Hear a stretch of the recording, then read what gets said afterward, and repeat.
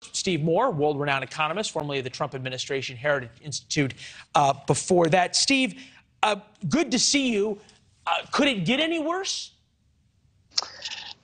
It was a bad day for the White House, no question about it. And Leland, I think you did a very good summary. I can't much improve on that. I'll just make a couple of additional points. Number one, you're exactly right that the gas price had been coming down. So a lot of us, including me, thought we'd get a pretty good inflation report because we're all seeing, that dollar reduction in gas at the pump.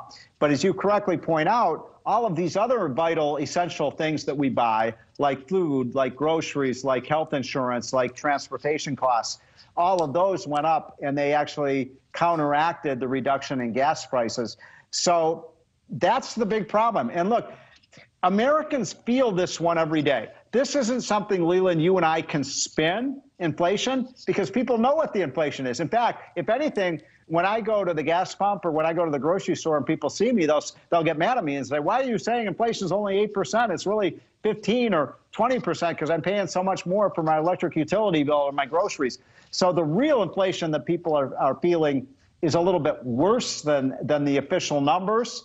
And of course, then the collapse in the stock market today, for anyone who has a 401k plan, that's really bad news. It was brutal. It seemed almost like a harbinger of things to come, right, in terms of how this works. The president made the point the Inflation Reduction Act is going to reduce inflation, something virtually every economist disputes and something virtually every business person disputes, and anybody who professionally manages money disputes as well. So people who have skin in the game other than politicians. Are we to expect that even though gas prices continue to come down, inflation is going to continue to roar in this way?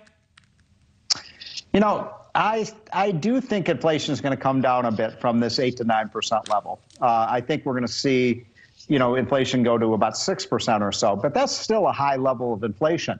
Now, remember, Leland, what the Fed targets as its rate that it wants to see. That's 2%. So right now we're 4 times higher than the rate that they want to see. If I'm right, we'll still be 3 times higher. Now, here is the problem, Leland, with the economy and the reason the stock market collapsed today.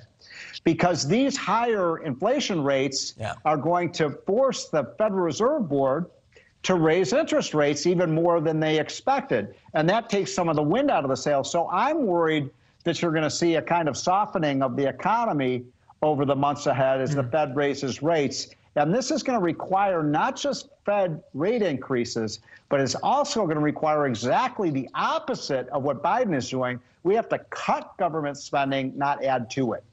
Yeah, you think about what that means for the American consumer. Mortgage rates goes up, so the value of your house goes down. Credit card rates. Sorry to interrupt, but did you see what happened today? Mortgage rates went way up. So mortgage rates in many markets went over 6%. No, mortgage rates goes up, the value of your house goes down. Exactly. And credit card rates buying a new house go up. So, car loan prices go up. Everything goes up. Is the president, you think, properly preparing people for what's to come? No, I think that, the problem with an event like that they had today, Leland, is it's out of touch with Americans. You got 70 to 75% of Americans who think the economy is going in the wrong direction, and Joe Biden's having a victory celebration in the White House. Now, maybe if you live in Washington, D.C., you feel everything's wonderful because we're the swamp. But outside on Main Street, America, that's where people aren't feeling the love, and that's where the people are feeling the financial strain. I mean, Leland, the average family adjusted for inflation over the last year because of this high inflation has lost $3,000 to $4,000 in purchasing power. That's a lot. No, it's huge. You're talking about 5% of the average income, or more. Right. Steve, the reason I've always enjoyed talking to you, you have the ability to be in the swamp, but relate it back to Main Street. Few economists do. It's good to see you, my friend. Thank you. Yeah, I'm a swamp creature myself. Well, at least you're honest about it. Most people aren't. I come from there, I know. Jason Nichols joins us now, political commentator, senior lecturer at the University of Maryland. Equally honest and jovial as Steve Moore is, but perhaps on the other side. Are Democrats being honest with themselves about how much Americans feel they are hurting and don't believe the rhetoric? Well, I'll tell you this. I think that Democrats buy food, they pay for health care, they do everything that everybody else. It seems that we seem to think, even if you live in the proverbial swamp, that you don't live in America. And we all live in America. We're all dealing with these price hikes. And I think people are concerned. Now, what I think people need to understand is that inflation is really the job of the Fed to handle. That's literally their mandate. That's literally their job. And right now, they're raising rates. It's going to cause some issues in our economy and other ways.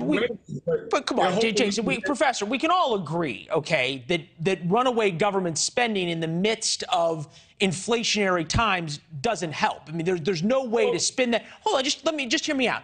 The problem for the Biden administration, as I see it, and maybe I'm wrong, is that not that what they're saying now might be wrong, it's what they're saying in the past has been wrong. Take a listen.